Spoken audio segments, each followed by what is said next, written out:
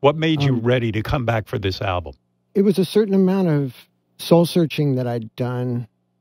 It seemed like I'd changed and grown enough as a person to where it felt like it would be a beautiful thing to have another chance to do it right. I felt that way when I rejoined the first time, on a personal level and on a musical level.